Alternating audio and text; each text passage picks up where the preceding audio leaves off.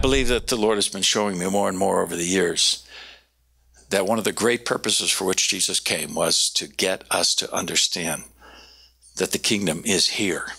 The kingdom is now. The kingdom is at hand. And that you and I would learn how to operate as sons and daughters of the kingdom. That's what the scripture says. That's what Jesus referred to us as. Paul referred to us as sons and daughters of the kingdom of God, sons and daughters of our Father. And that we, learning how to shed the earthly perspectives and earthly paradigms, would become so heavenly and learn how to live from heaven toward earth that we actually become earthly good. So whoever came up with that idea of you become so heavenly minded that you're no earthly good was of the devil. The devil fears that we're going to become so heavenly minded.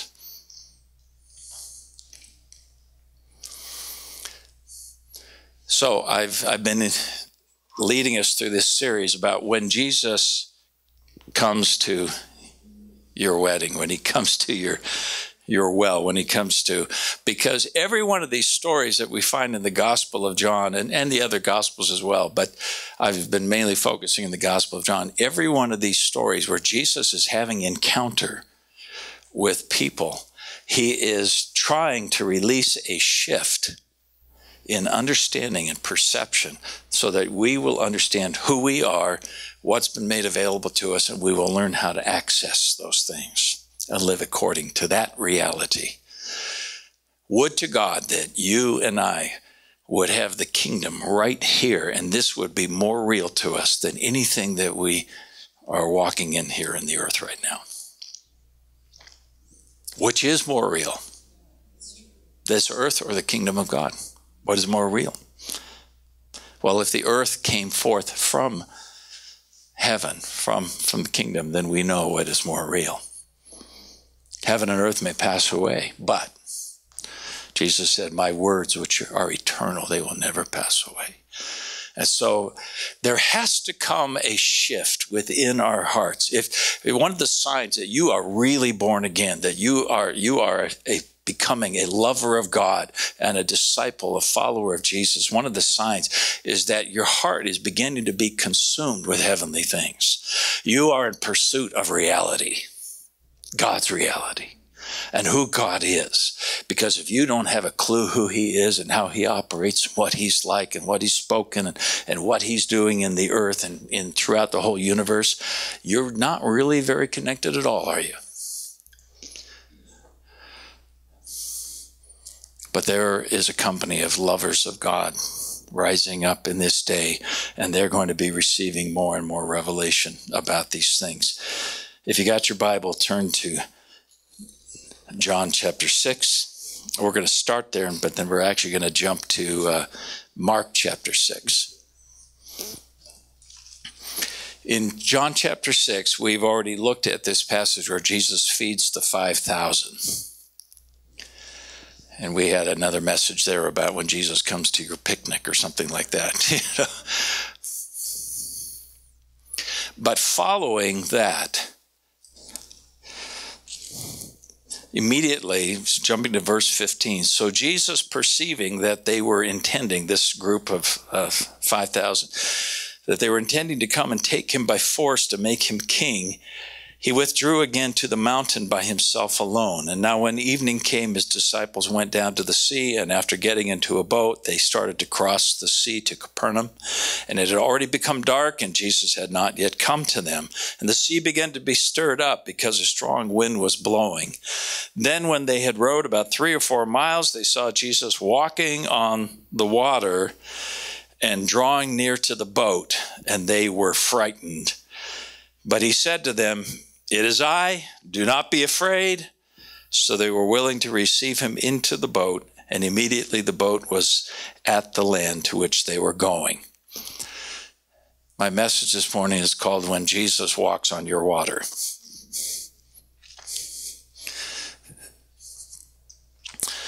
Because you and I, whether we know it or not, we have what is called our normal.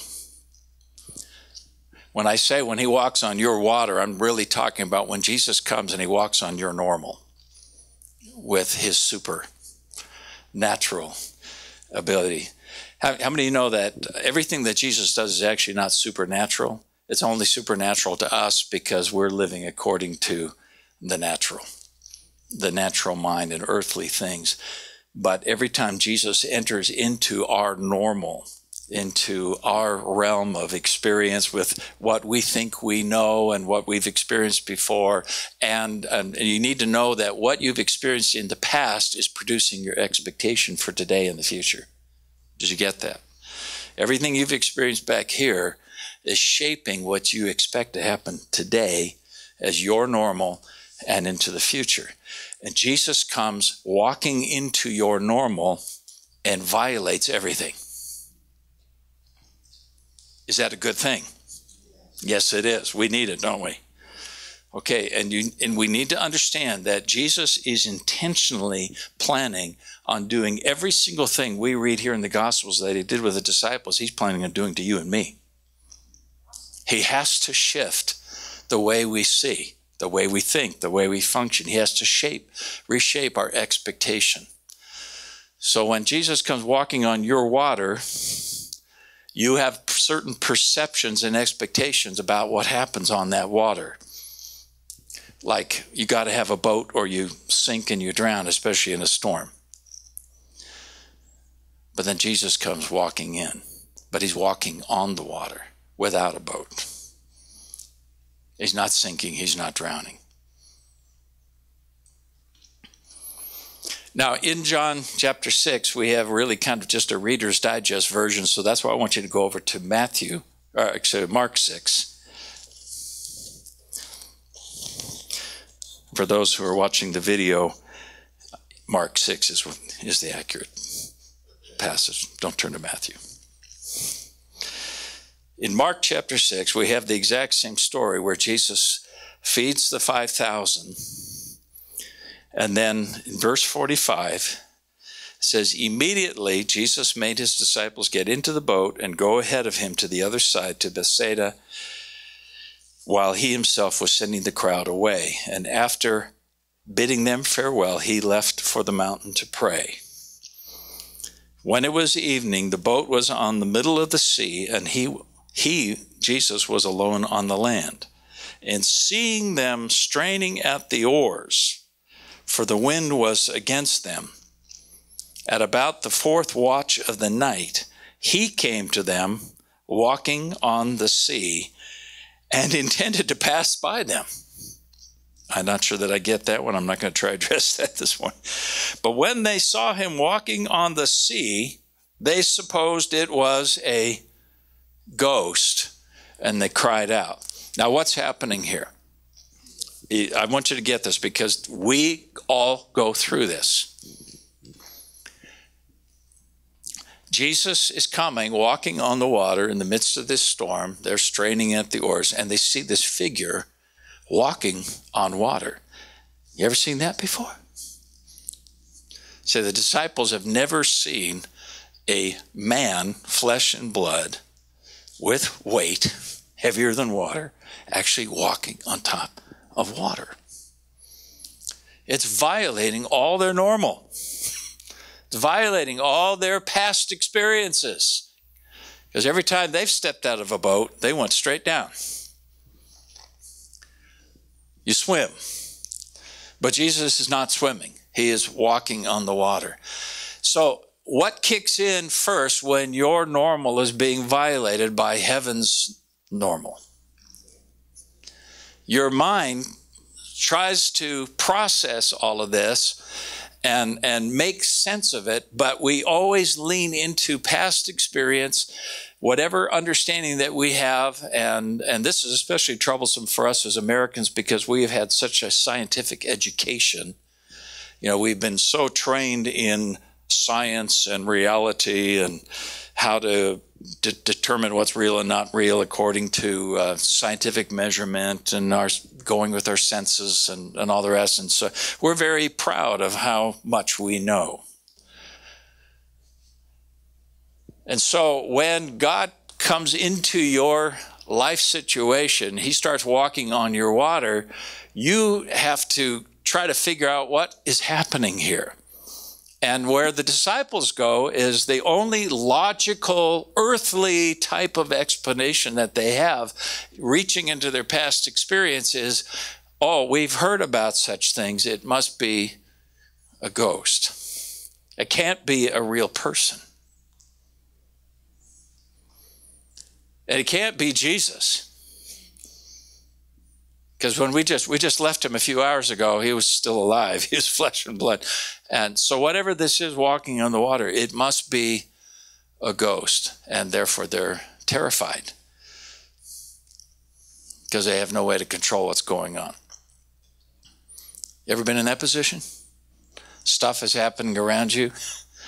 Here's what I want to say to you is that so often when you and I start embracing the supernatural working of God, when we let the invisible define the visible, when we start letting the supernatural of God start redefining our natural, you're going to find yourself confused and afraid.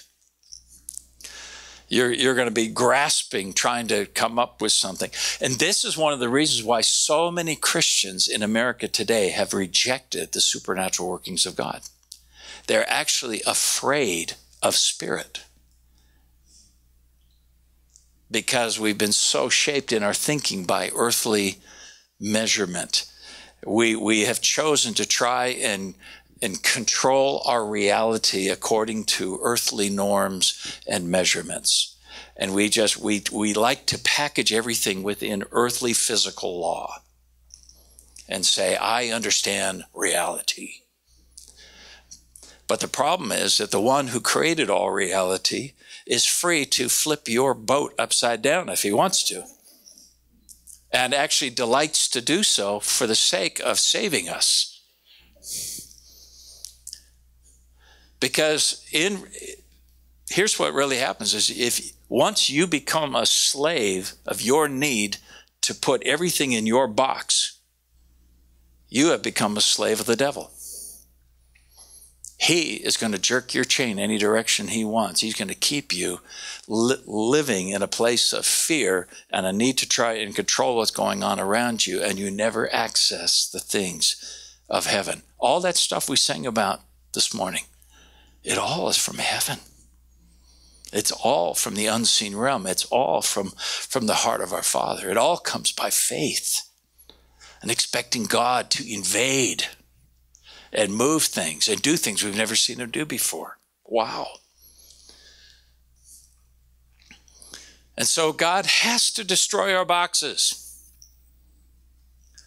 If you meant any of the things that you and I sang here this morning, you got some boxes getting ready to get smashed in answer to what you cried out this morning. Jesus is going to come walking on your water. And so they said, it's a ghost. What do we do?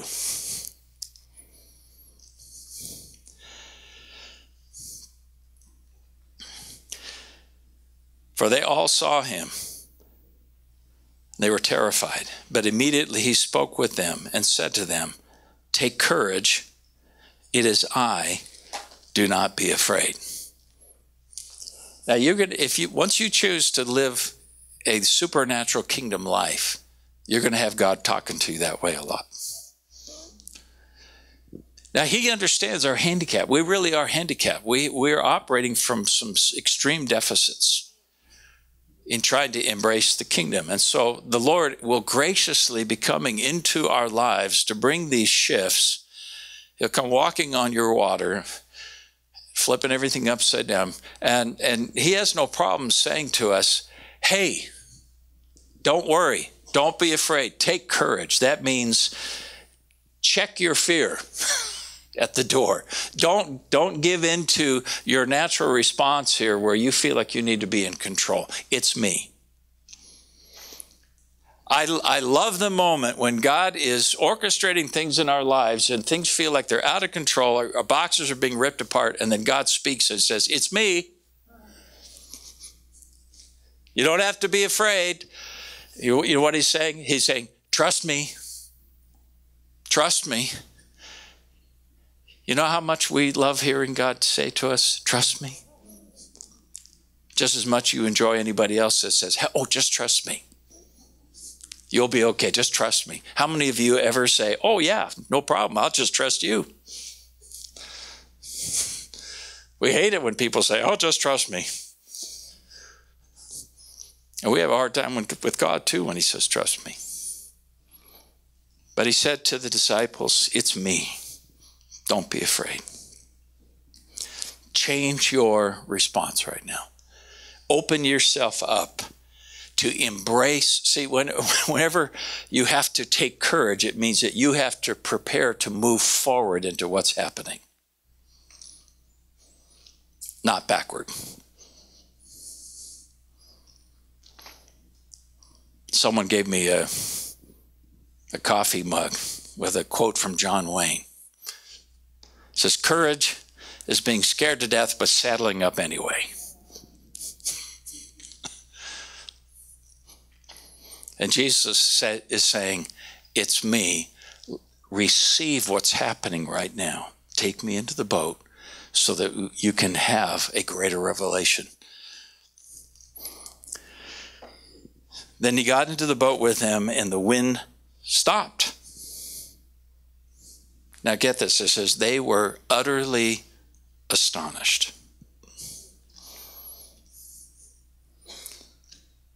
Now these things are written there for a reason. They're not just giving you the headlines of just the facts of what happened. I love that the gospel writers give us the human response, because that's where I get to come in with my own life. I get to read between the lines and insert the human side of responding to Jesus and responding to the kingdom invading. And it says that these disciples were utterly astonished at that moment, at that experience.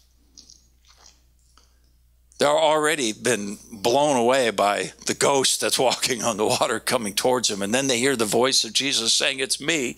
They recognize the voice and he's saying, hey, embrace this moment. It's going to be okay. Check your fears. I'm getting in the boat with you right now. A ghost is not getting in the boat. It's really me. And he gets into the boat. And the moment that he steps into the boat, everything in the storm just shifts to calm. Now they're on a glassy sea. Now, if you're the disciples, all of your senses are on tilt, are they not? You are like, whoa. And it says they were utterly astonished. That word in the Greek, it means to be thrown out of position. Now, a good translation for it in the English is astonished, utterly astonished. The word utterly means to the max. They were just pushed out to the farthest experience of, wow, what is going on here? But it's interesting that the root meaning of the Greek word used here by Mark means to be thrown out of position. And I think that's very significant, because that's exactly what happens to us. God comes and he does something within his kingdom, the way that only God can do it. And by the way, you know, we've been talking a lot the last couple of years about not by might or by power, but by his Spirit. You know what that prayer is going to mean for you? That means you're going to get thrown out of position. Actually, it means you're going to get thrown out of the throne. You're not going to be in control anymore. You're not the one who's going to be defining reality anymore. Which is what, see, that's the essence of what happened in the garden. When Adam and Eve ate of the tree of the knowledge of good and evil, they were trying to put themselves into the driver's seat to be in control of their future and determine reality. But when the kingdom comes, if you're going to embrace the kingdom, if you're going to embrace the God of heaven, the things of heaven coming down, invading earth, you're going to be finding yourself thrown out of position, thrown out of your normal. You're going to get jerked around And how many of you know that's not fun? Some of you like to ride roller coasters and you're insane. No, you're not. But I mean, we get on those thrill rides where suddenly, you're heading this way and all of a sudden, boom, you're thrown this way and whatever was in your stomach went that way. Thrown out of position. The disciples were utterly astonished. Now, how many of you would have this prayer? Lord, when you move in my life, I don't want to be thrown out of position because I've already been positioning myself toward you. Instead of me wasting time in reaction of, what's going on here, and trying to readjust myself, I want to be in the flow. I want the normal of heaven to be my normal. How about you? And then what I'm trying to say to you is this is why Jesus came. Yes, he came to take care of sin, to defeat the power of death, to destroy the works of the devil. But he also came to change us so that now the kingdom of God is within us, and we now live according to this kingdom, and we develop in a completely new normal. And you know what the end goal is? That you and I might rule and reign with him. But you won't be able to rule and reign with him. I will not be able to rule and reign with him until his normal becomes my normal. And I'm not being thrown out of position anymore. I'm not astonished and flipped upside down and upset by the things that God is doing. I don't have a hard time with what God is doing in my life when he walks on my water.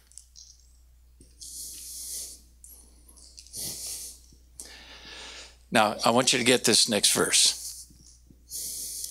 You're not going to like this one. This one convicts me to the core. Why were they utterly astonished? Why were they thrown out of position? Mark tells us, and this is written for you and I. This was written for the readers who are going to be reading this gospel. This is so critical for us, and I hope that you get this. Why were they utterly astonished? For they had not gained any insight from the incident of the loaves, but their heart was hardened. Human condition. Earthly thinking.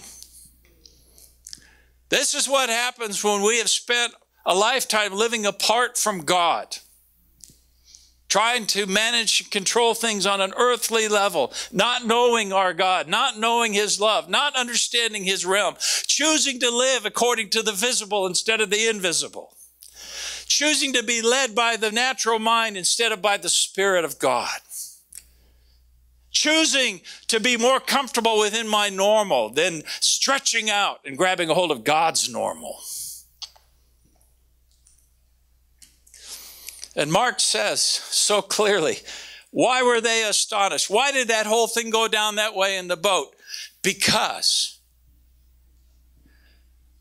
the experience that they had less than 24 hours ago in watching Jesus multiply bread and fish to feed 10 to 15,000 people. And they were a part of it. They watched Jesus blessing and breaking the bread and handing it to them. And you know how long that probably took? It probably took hours. They were involved in the middle of this miracle, watching the bread just keep coming and coming, and here comes the fish. They are watching the supernatural manifestation, the multiplication of God for hours, probably just 12 hours earlier. And Mark said they gained no insight from that experience. Now, when I read that, I'm immediately in the grip of, oh God, what about me? If it was possible for these disciples who were with Jesus 24/7, seeing with their own eyes countless miracles, walking with the King of Kings, daily like this. And they have this entire experience and they are not changed. That word about gain no insight in the original language means they didn't connect the dots. They made no connection. They did not take the experience of what they had with Jesus in that moment and essentially repent. Because here's what happens. When you and I get to embrace God setting a new level of normal, and in fact, every testimony that you hear, like the one you heard this morning, everything that you personally experience where God comes in and does something that you know, that was God. That came out of heaven. That was not normal. That was from the power of God. That was heaven invading earth that bring that about in my life or in that other person's life. That you and I, when we see these things, we have the opportunity, and I'm going to go ahead and say the responsibility to take that and impact the way I think and the way I see and look at my normal and say, woe unto me. I am way short of this. I need to repent. I need to change the way I think, the way I see. God, it's not about, beating yourself up and saying, boy, am I screwed up. Although that's true. But it's an opportunity that God is giving us to see something we've never seen before and to make a shift. But in order to make a shift, you have to let go of something. Every miracle, every sign is intended to make you wonder about reality. It's intended to cause us to wake up and say, there's something going on that I have not yet understood, and I am not living in reality. I'm not living according to God's heaven and God's ways. There are things about him I've not yet understood. And if I don't understand it yet, woe unto me. I've got a deficit going on in my life. I've got something that is taking advantage of my life and robbing me of my destiny, robbing me of my ability to connect with the Father's love. It means I am living in deception and not in the truth. Is that not true? But God shows up and he blesses us with an experience of heaven. Jesus walking on our normal, walking on our water, multiplying bread. Who's ever seen that happen? By the way, what was the insight that they were supposed to gain out of that?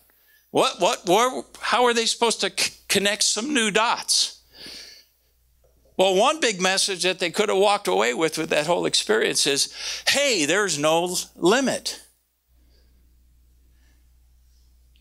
They were facing a problem with 10,000 plus people sitting there and not enough food for all of them.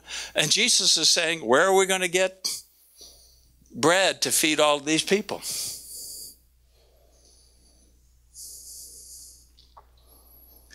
And the first place we go in answering that question is in our natural mind. We reach into our past experience and saying, oh, we have a problem here.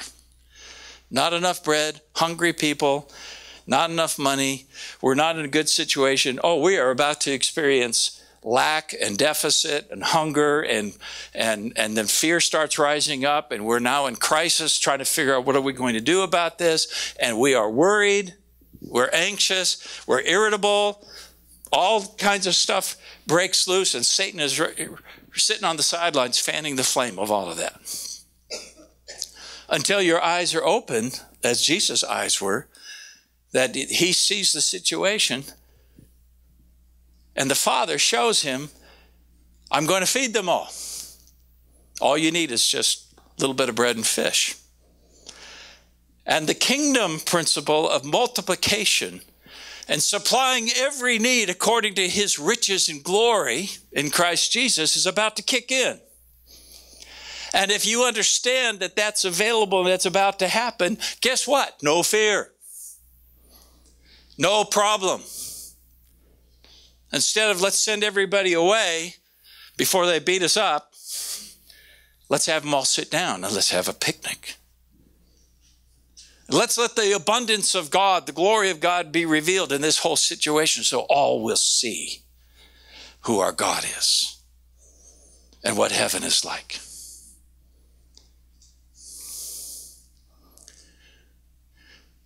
Now, Jesus actually expected his disciples to connect the dots on this thing. He expected them to get this.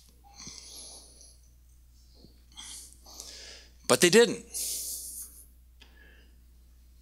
So now they're sitting in this situation where they're in a storm, out of control. And here comes Jesus walking on the water, not out of control, not being impacted and affected by anything that is affecting them. And he's not afraid. He gets into the boat and everything is changing around him. He is defining things. Things are not defining him. And the disciples are saying, whoa, I can't handle this. What's going on?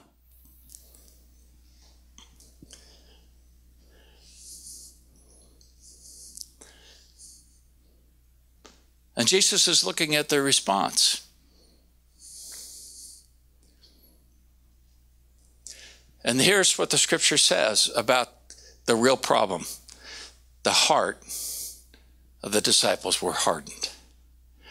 Why could they not connect the dots? Why is it that you and I can have God moving all around us, have all kinds of testimonies of the evidence that God is doing things, and gain no benefit, gain no insight that would help set us up into position for what God is going to do in the next situation that is off your map? What is our problem? Our problem is a hardened heart. Our hearts, for some reason, are not conditioned in such a way that we love God and we love his ways and we love his heaven more than anything else. Our hearts are focused on earthly, limited things that we want to try to control and the boxes that we have to create our own security.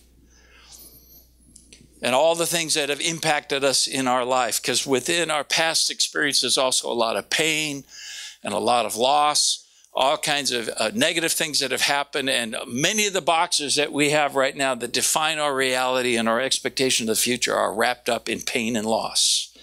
And these boxes we've created, we think, okay, I think I can manage the future now. And our hearts are hardened.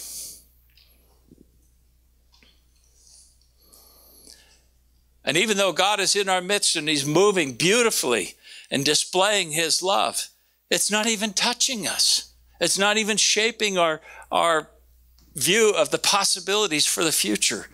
It's not increasing our hope. It's not causing us to realize, oh, God loves me that way too.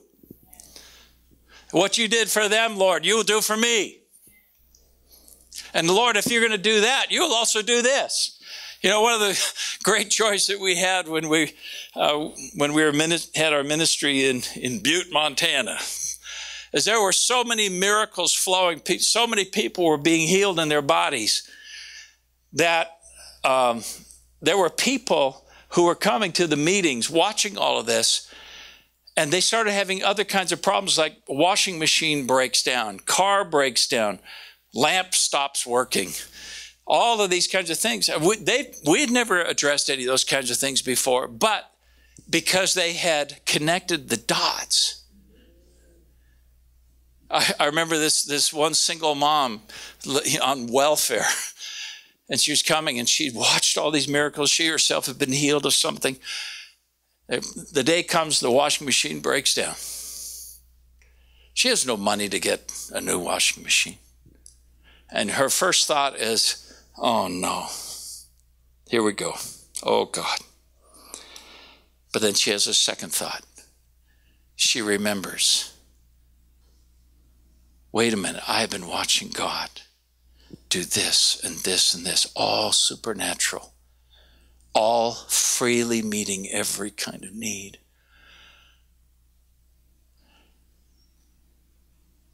I think I know something.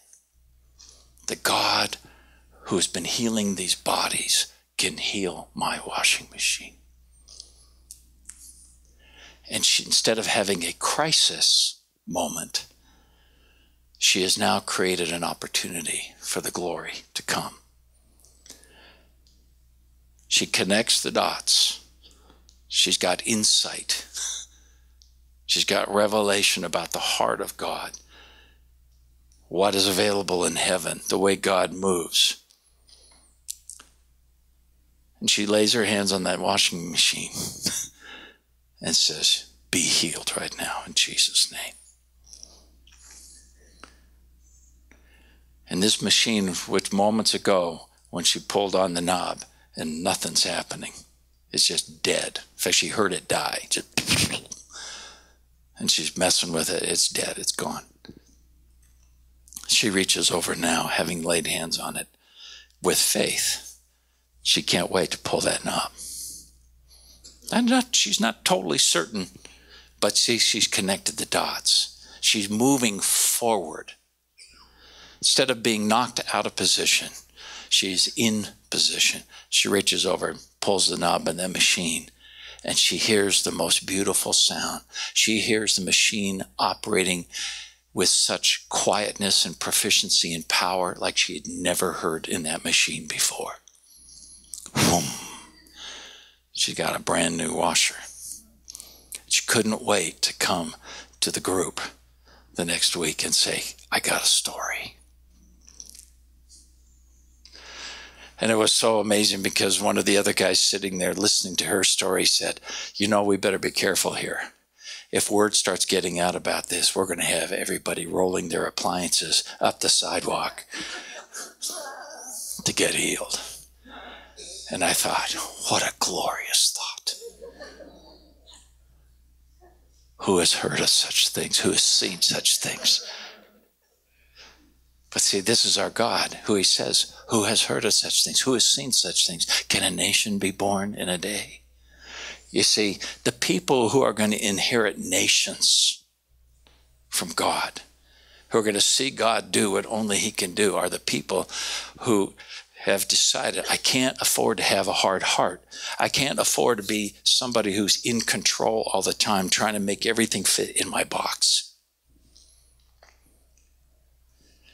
But rather, every opportunity that I have to see God and I hear about God and all these things that are coming around my life where I am seeing the activity of heaven, I am going to lean into it and I'm going to let it change me. I'm going to understand my heart needs to change. My mind needs to change. My spirit needs to marinate in these heavenly realities until it becomes a part of me and shapes my expectation. And there are so many different ways that you can do that. But here's the deal is the unrepentant heart is a hardened heart. The heart that will not embrace new realities and let go of old realities and willing to be moved and shifted by God is going to remain hardened. It's stiff-necked.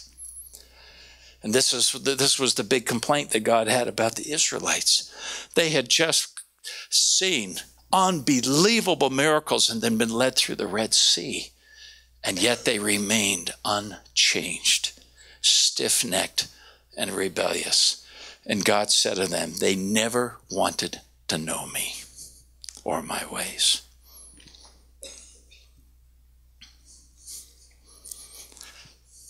But the heart that wants to know him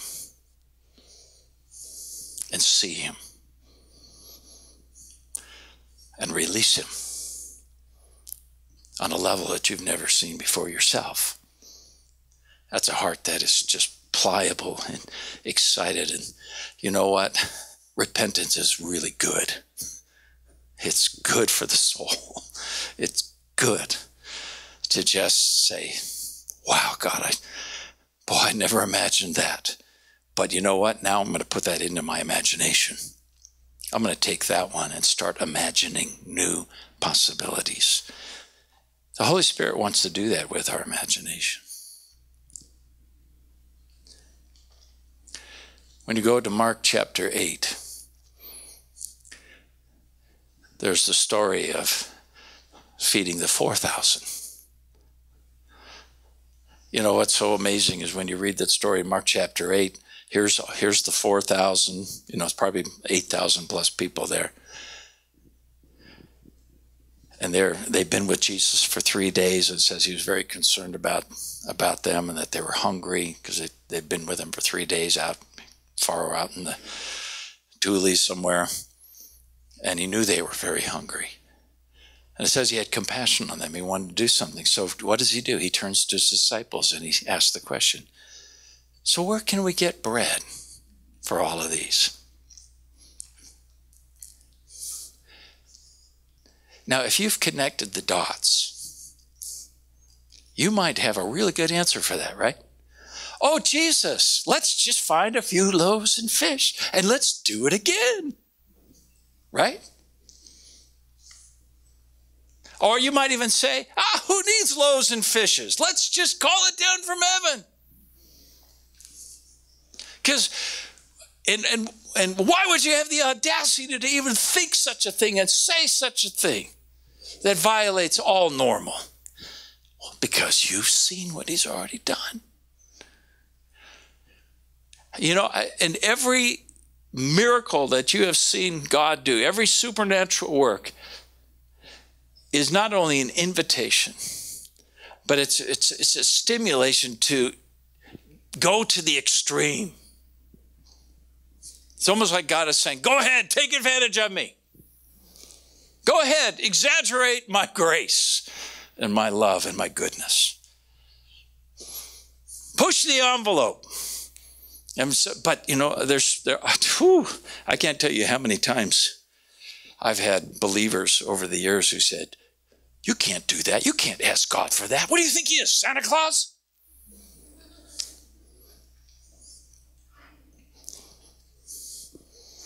No, he's way better. He doesn't live at the North Pole.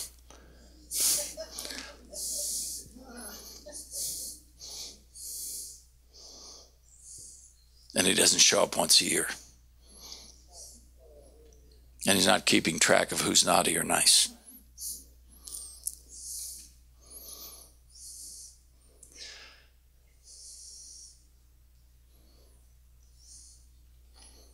Jesus came to reveal the Father.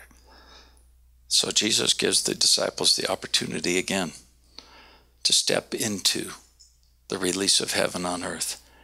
And the disciples, because their hearts were hardened and they gained no insight, they had the exact same response again. Where will we get food for this many people? We are so far away. This would cost a fortune, blah, blah. And I mean, they repeat. Have you ever repeated unbelief in your life after God has already done something for you? I have. Does not look good on your heavenly resume. But they repeat it again. They go right through. I mean, it's like the Three Stooges, except there's 12 of them.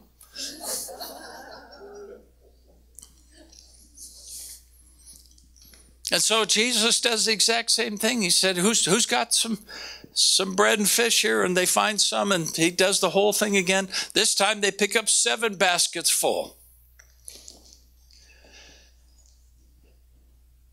And then they do the boat thing again.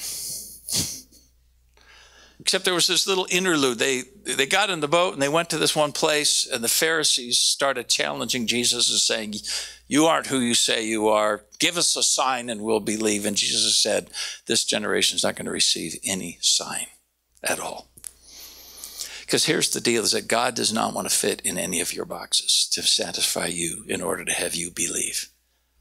God's not going to lower himself down to our level, because then he's no longer God. He's just someone you can manipulate and control. Jesus said, I'm not giving you any sign. I am who I say I am, period. And you've had plenty of opportunity to believe. You've already seen the works. You've already heard the testimonies. And you still won't believe. I'm sorry, I'm not going to give you any sign. And then they get in the boat. And as they're rowing across the sea, going to another place, Jesus says to them, guys, beware of the leaven of the Pharisees.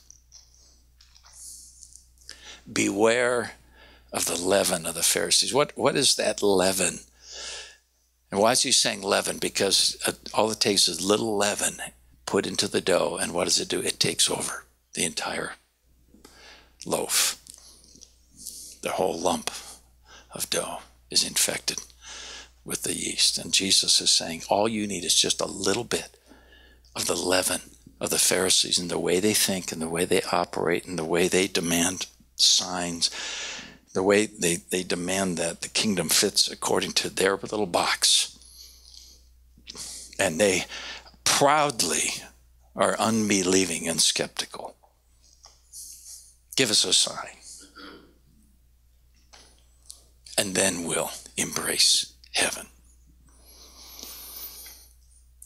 And Jesus was trying to tell his disciples, if you even just ingest a little bit of that, and by the way, the leaven of the Pharisees is all through our nation and all through the American church right now.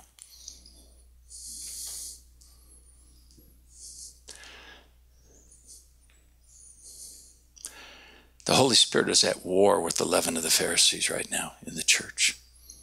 And there's going to be a big war in the church in the days ahead.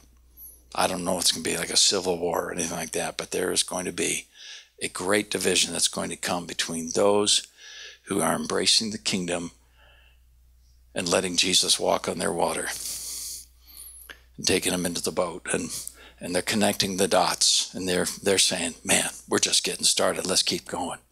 The kingdom of heaven is at hand, versus those who have embraced the leaven of the Pharisees and saying, God's not doing that anymore. You can't ask him to do that. No, you're violating Scripture. No, that's not possible. No, the Holy Spirit doesn't do that.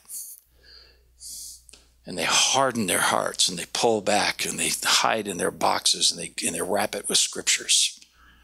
And they are as far away from the will of God as you can be. Beware of the leaven of the Pharisees. But as soon as Jesus says that, what's the first thing the disciples do? Instead of listening to what he's saying, they start saying, leaven? Bread? Where's our bread? We only have one loaf. Oh no. And they start having this big panic discussion about, we only have one loaf of bread.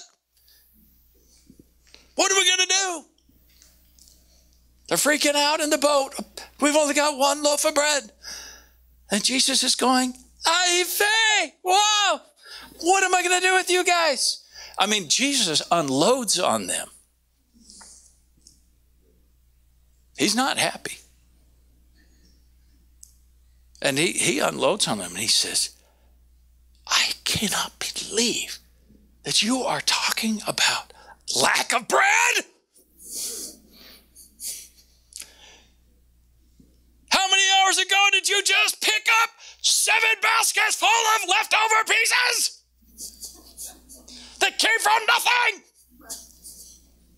And there's only 12 of us. There are 13 of us here in this boat. He said, do you not understand? Do you not connect the dots? What is your problem? Are your hearts hard? He asked them. Are your hearts still hardened? And then he quotes the Old Testament to them where the prophet says, though they see, they do not perceive and understand. Though they hear, they do not get it. And he said, are you like one of those? And you are with me, surrounded by these miracles? And he really lets them have it. And he basically warns them and said, you know what? You better figure this out, or you're not going to get me.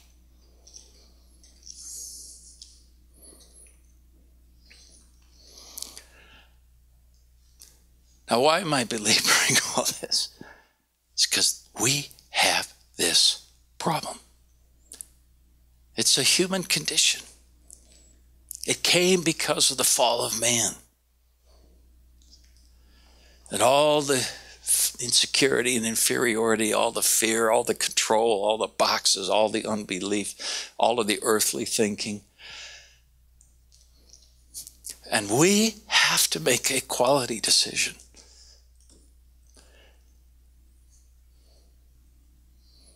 That we are going to repent and embrace. Let God change us. You're going to lean into every work of God. It's so easy to, hear Carolyn's testimony this morning and say, oh yeah, I've heard something like that before. Yeah, that's nice. And it's just a little blip on your screen, and it never changes you.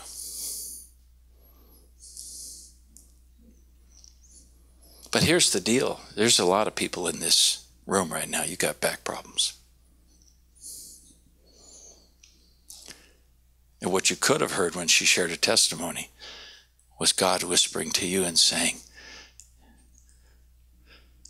am I a respecter of persons? Is this only for her? Am I not in the room? What do I have for you?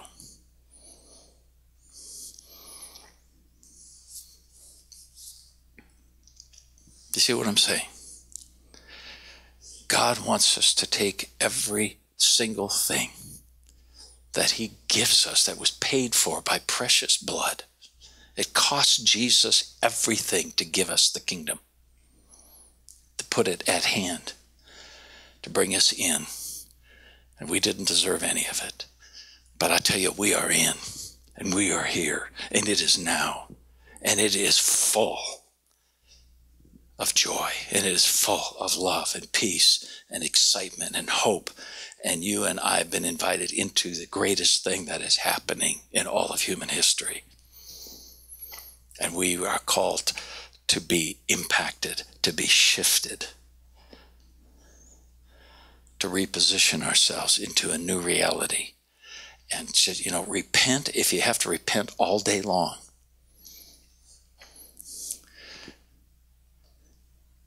And start taking advantage of every testimony that you hear. And let your imagination run wild with it.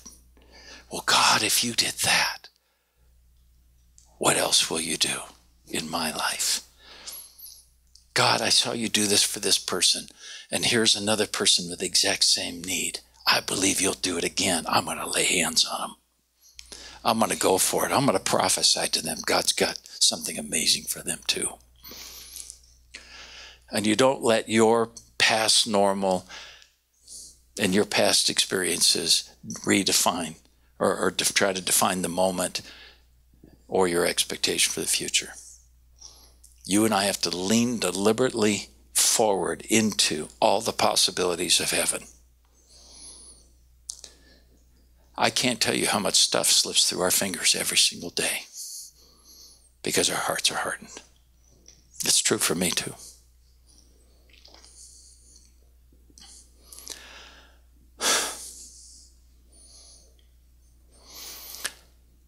So this would be a good prayer. Lord, I am going to be one who seeks first your kingdom, your heaven. I am going to be the answer to the prayer, your kingdom come on the earth as it is in heaven. You're going to do it through me. I am going to connect the dots. I'm going to marinate in every single thing that you do, and I'm going to let those possibilities overtake me, and I'm going to freely repent of anything that is not currently operating in my life that has happened to somebody else. I'm going to say, hey, that's mine. And God, whatever is operating in my life right now that's keeping that from happening in me, I repent right now. I give you permission to change me because I want that. And I will not agree with the devil by saying, well, that's great for them, but God doesn't do that for me. Or maybe somewhere down the road, something like that might happen for me. I tell you, if you're living in the maybe someday, it will never happen for you. You and I have got to be aggressive and deliberate, just like our God is. Do you understand everything we have is because our God is aggressive and deliberate and purposeful, and he's faithful, and he doesn't back up, and he doesn't change his mind. And when you and I become like him, we're going to see a level of heaven flowing through us. You're going to, the normal of Jesus walking on your water is going to be with you all the time. And you're going to hear yourself saying things you've never said before, thinking things you've never thought before, praying things you've never prayed before, and receiving what you've never received before. All to the glory of God. This is what the world needs to see. So I want to invite you to put your hand over your heart. Let's just go ahead and come clean with God. Lord, it's harder than it should be. I don't want a hard heart, Lord. I want a soft heart. I want a responsive heart. I want to believe what I've never believed. I'm not going to let myself be bound by my past experiences. I'm not going to be bound by my present understanding. I'm not going to cling to my comfort zone and to my boxes. But I freely admit, Lord, that I need an upgrade over and over again. And I commit myself to the process, the lifestyle of glory to glory to glory.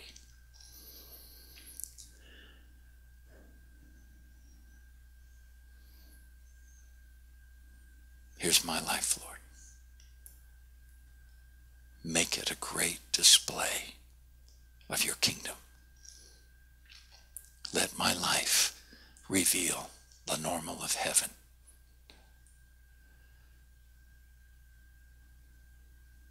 For nothing shall be impossible with God.